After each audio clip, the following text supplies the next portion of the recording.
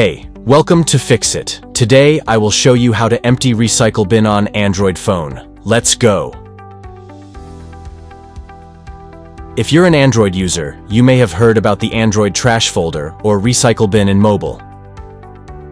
It's like a lifesaver when you need to retrieve accidentally deleted files like an email or a photo. Think of it as having a safety net for all your deleted files. First of all, open up the My Files app or a similar app that you use to access files on your phone.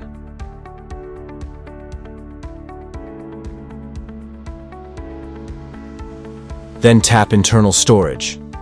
Internal storage is the storage of the private data on the device memory. By default, these files are private and are accessed by only your application and get deleted when user delete your application. Now go back and tap on 3 lines at the top. Then tap Recycle Bin. Now you'll see all the items you recently deleted on your phone. To empty your recycling bin and permanently delete these items, tick All Items. Then tap on Delete.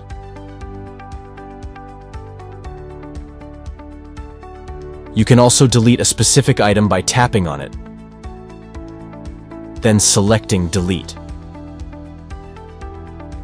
Now all those recently deleted items are permanently deleted and the recycle bin is empty. The recycle bin is a storage feature that holds deleted files temporarily before they are permanently removed from your device. By emptying the recycle bin, you can free up space on your phone and ensure that unnecessary files are completely deleted. Thanks for choosing Fix It again. Hopefully I fixed your problem today. Let me know in the comments if you have any questions about the video.